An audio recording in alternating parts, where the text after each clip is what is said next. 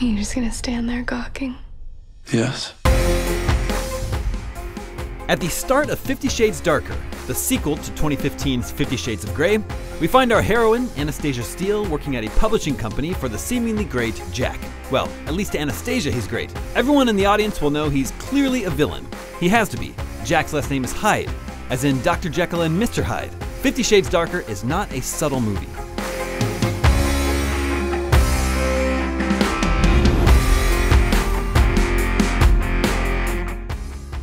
Directed by James Foley and based on the E.L. James novel, 50 Shades Darker is the perfect companion to the original movie. Not only is it an unsubtle film, there is little to no chemistry between Dakota Johnson and co-star Jamie Dornan, who plays Christian Grey. And that's unfortunate because this is supposed to be some sort of love story.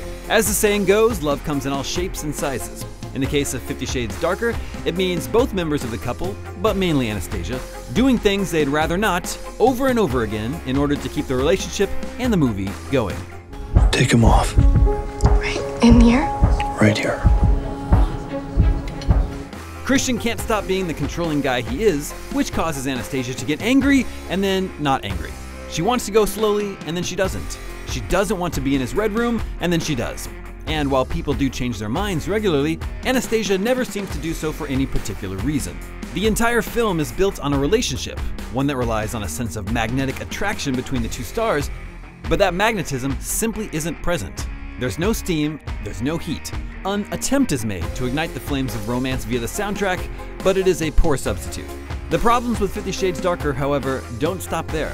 The dialogue is not particularly good either, with a number of serious lines sounding laughable. Okay, fine, I will have dinner with you. Because I'm hungry. Those looking for a deeper backstory about Christian and why he is the cold, controlling man he is, will be pleased to learn that 50 Shades Darker offers some more details about his childhood. We are also introduced to the woman who taught him the ways of BDSM. The story of Jack Hyde never goes anywhere, and while the mystery surrounding a previous partner of Christian stalking the couple is sort of tied up, it would be pretty easy for her to return in the next film.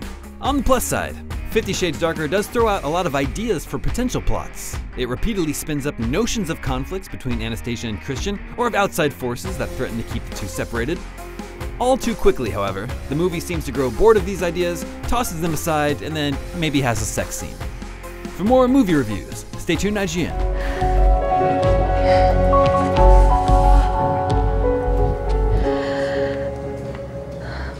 The check, please.